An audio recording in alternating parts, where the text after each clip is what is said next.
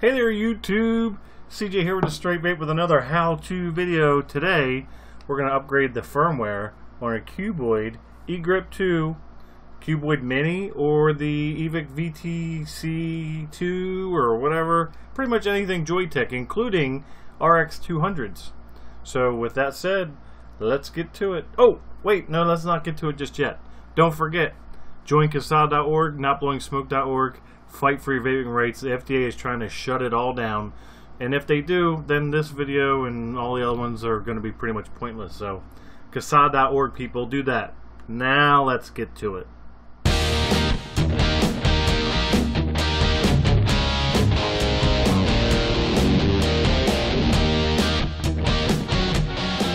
Alrighty peeps, so this is the Cuboid, my trusted and beloved Cuboid. It's actually a little dinged up, but that's neither here nor there. But we're going to do the firmware upgrade to 3.13, I think is the most current version. We're going to do some screen capture time. I'm going to show you how to actually find the software, download it, extract it, blah, blah, blah, all that stuff. I don't know how we're going to do this. Maybe like a little picture-in-picture thing, side by side. I don't know. But anyway, maybe we should dive down and get the software first, then we'll come back to this.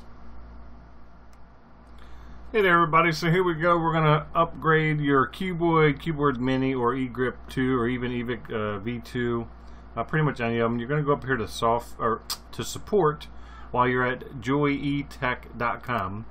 You're going to hit support, then you're going to go down here to software download. Then you're going to choose what you have, eGrip-2, Cuboid Mini, Cuboid, EVic-VTC. I'm going to do Cuboid, because that's what I happen to have at the moment. You're going to choose the firmware version. This is the latest, whether you're on a Mac or Windows. I'm going to do Windows, and I'm on a Windows 10 machine right now. So we're going to click Windows. I'm going to just save it to my desktop and hit save. And it downloads. It's not that big a file. It's a pretty small file. So we can get out of there.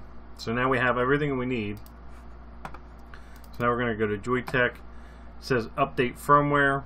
And what you're going to want to do is right click that zipped file that you just downloaded and extract all. So you hit extract all to, you can select wherever you want. I'm going to do, you know what, I'm just going to do right onto the desktop. Select folder, so it's going to create a new one and extract. And there we go. It's all done. So it doesn't take long at all. So where'd it go? It went to, yep, that's my software, and this is what it extracted right here. So when you do that, you're going to see update firmware. This is the actual program, the software, and this is the firmware that you need. So open this up, and you can see it just says update firmware 1.20. 1.20 is the version of the software.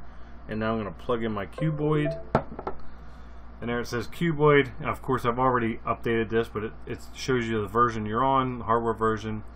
So you hit update, and now you select where is your firmware. So it's right here, Cuboid v3.13. You hit open, a little window will pop up, firmware update completed, okay, and boom, that's it, you're done. Super simple. It works the same exact way for all of these products, including the RX200, so which is also Joytech software. So that's it. Let's go on out. Alright, so that's how you extract and everything. So the Cuboid, believe it or not, you can do this with no batteries in it. There's no batteries in there, nothing at all. You just have to make sure that your USB cable, sorry, I got a cough drop.